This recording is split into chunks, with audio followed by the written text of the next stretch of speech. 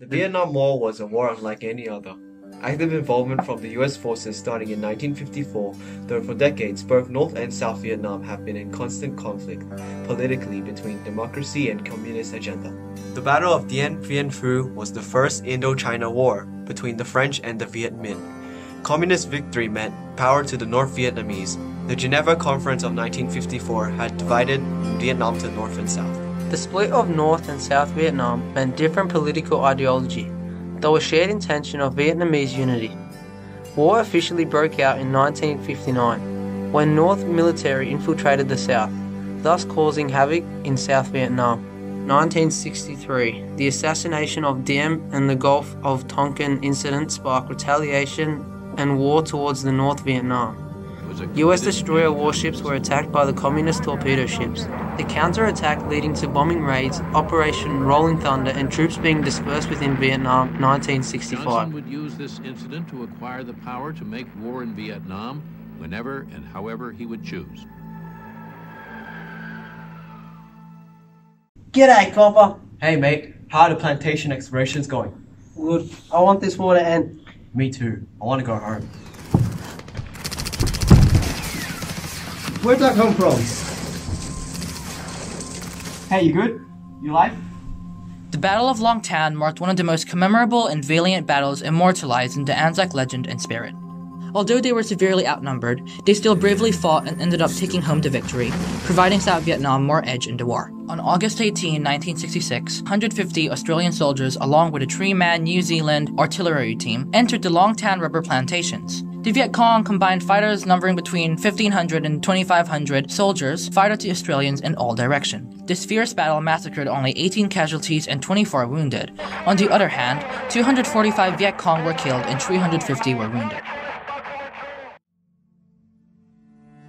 The Tet Offensive and Khe Sanh are closely tied together, being a mission the Communists had launched to weaken US forces. On January the 21st, 1968, close to 85,000 People's Army of Vietnam troops had made use of the Tet period to initiate massive artillery bombardments to US Marine garrisons, and simultaneously attacked over 100 cities in Vietnam. The Tet Offensive, on January 30th, was a major battle that broadcast over home fronts, which sparked stigma and anti-war movement to increase. On the TVs of many were the violent antics of warfare. Over 3,000 Americans had died, bodies of innocent residents scattered, specifically in Hue and Saigon. Disturbing imagery gave much increase to anti-war movement. This event meant the weakening of the Communist Party and subsequently to the US. March 16, 1968, Operation Pinkville was held, slaughtering over 500 villagers who have no resistance to the attack. The Quang Ngai region was heavily rumored to be of Viet Cong guerrilla, though despite lack of resistance, still destroyed, raped, burned, and killed villagers, shot almost immediately after being rounded up. William Calley, a young soldier, was mainly responsible for the direct attacks to the villagers, and aftermathing a life sentence to prison. Though the intervention of Hugh Thompson meant the end, public opinion cried of outrage, specifically due to the cover-ups to shield the US reputation and failed to deceive the public. The My Lai massacre, the truth revealed to the public caused the anti-war movement to become hostile. 1968, April 2nd, in Germany, department stores were set on fire. On August 28th, violent clashes in Chicago and riots had increased.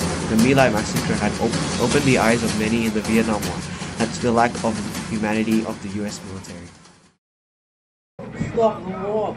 Stop the war! Stop the war! We will not stop participating in the war and we will keep fighting. Hurry up and stop the damn war! We refuse to be turned into killers and corpses for a war that is not ours.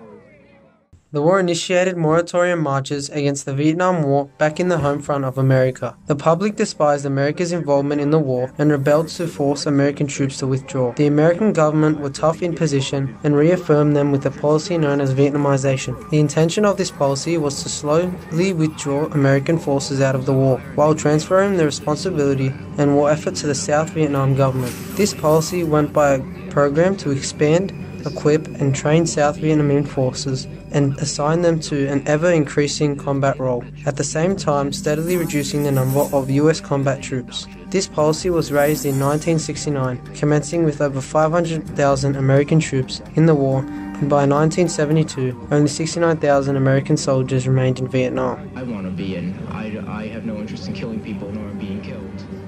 The fall of Saigon was the last event of war that took place, and it was a very significant one.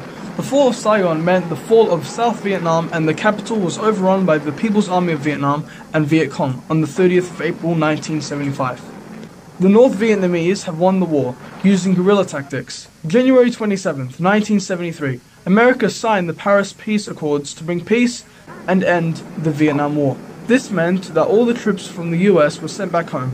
Although of America's withdrawal, the war didn't conclude until Saigon was captured and liberated. The Viet Cong and the People's Army of Vietnam purged through Saigon for the next 3 years to finally come out as the victors on April 30th, 1975.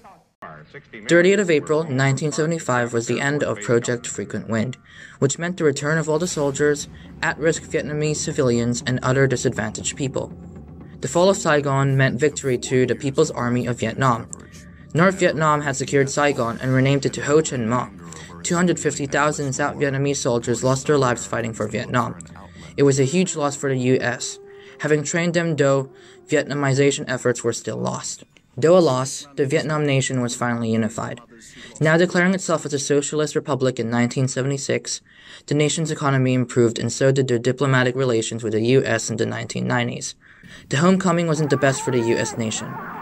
The war costed more than $120 billion in the conflict since 1965 to 73. Overall, the Vietnam War ended with unity in Vietnam, but was a sorry mistake to the US. Like the anti-war protests, the military had no place in their battle. The dead of 58,200 US troops were inscribed and memorials were made, this to signify their loss in the war.